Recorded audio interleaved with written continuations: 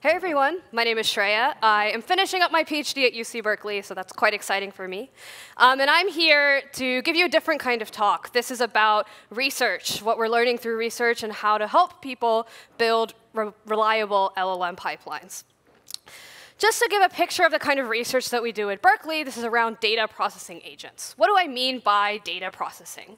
Organizations have lots of unstructured data, documents that they want to extract and analyze, extract insights from, and make sense of. So for example, maybe in customer service reviews, they want to extract themes, summarize them, figuring out actionable next steps.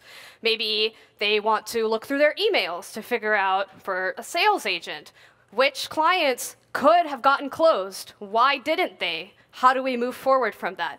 And all sorts of domains have these kinds of tasks. For example, in traffic safety, aviation safety, what are the causes of accidents? How can we mitigate them?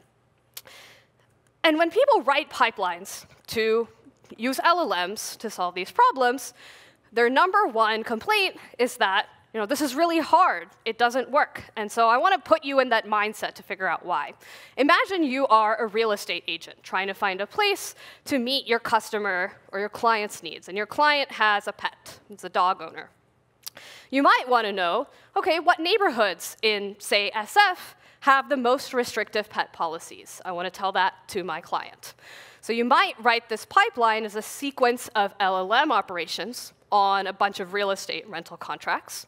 You might start out with a map operation, which for every document gives you some extracted output.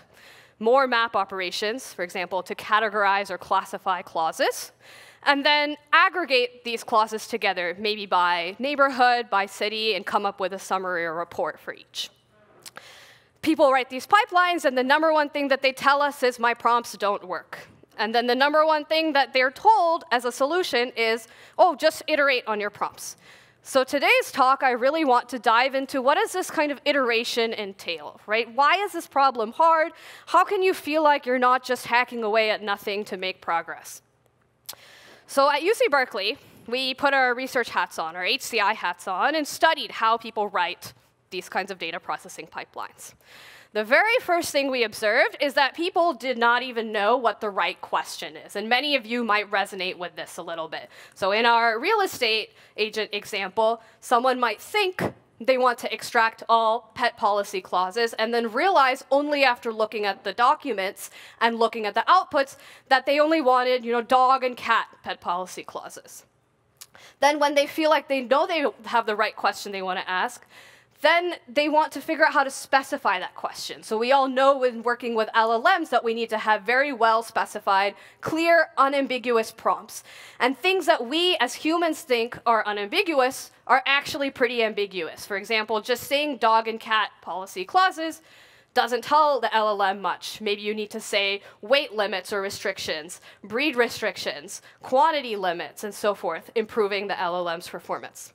So zooming out a bit, what do these challenges mean, right? Iteration kind of reveals a lot of these insights if you do it correctly.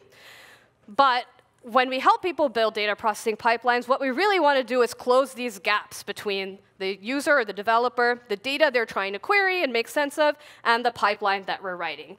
And as researchers, we figured out that, oh my gosh, there's so much tooling in this bottom half in LLM accuracy. When you have a very well-specified pipeline, how do we make sure that generalizes to all of our documents and our needs?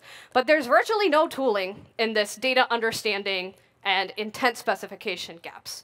So in today's talk, I want to spend the rest of the time telling you about how we are thinking of closing these gaps and insights that you might apply when you are trying to iterate on your own prompts.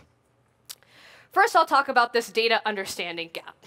So going back to our real estate rental contract example, the core challenge here is what are the types of documents in the data, and what are the unique failure modes that happen for each types of documents?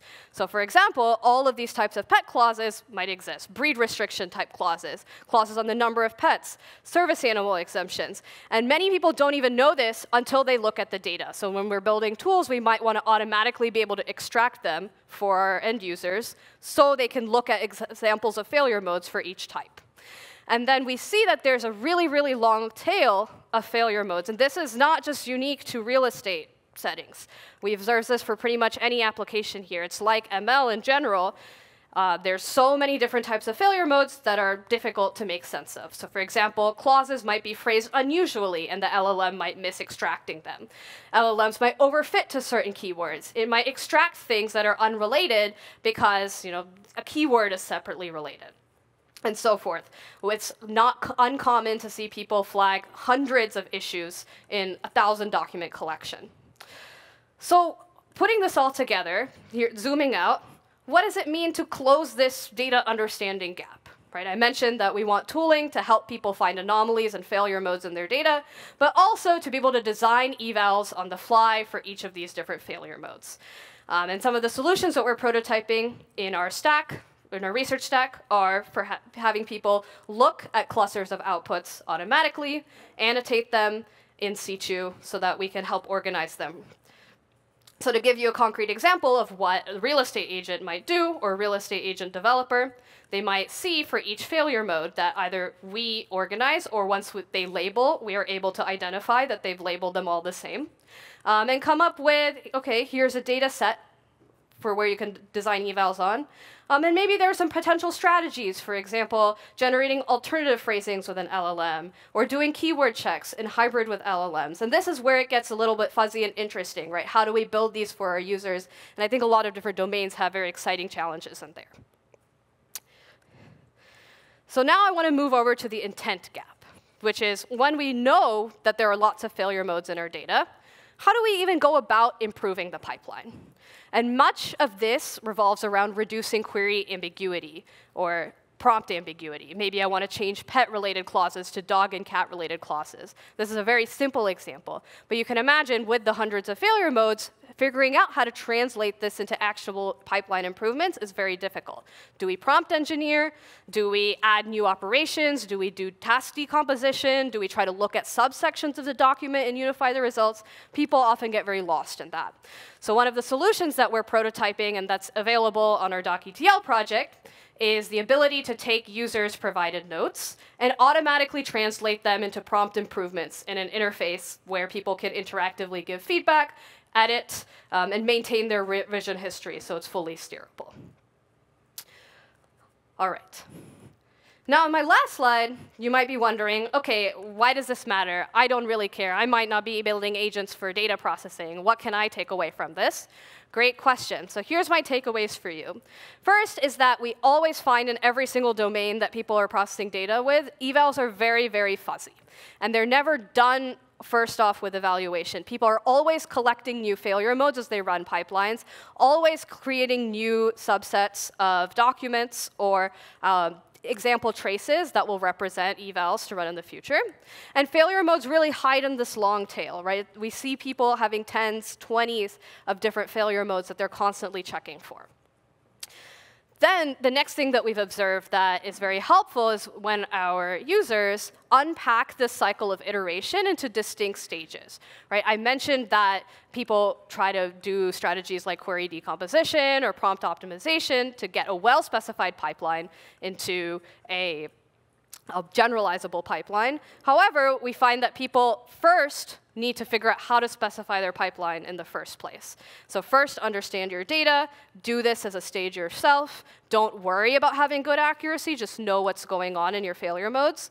Second, figure out how to get your prompts as well specified as possible. Make sure there's no ambiguity. If you were to send them to a human, they would not misinterpret them, for example. And then only do people get really good gains in applying well-known accuracy optimization strategies. With that, thanks so much. Feel free to email me at shreyashankar@berkeley.edu, and happy to chat with anyone afterwards.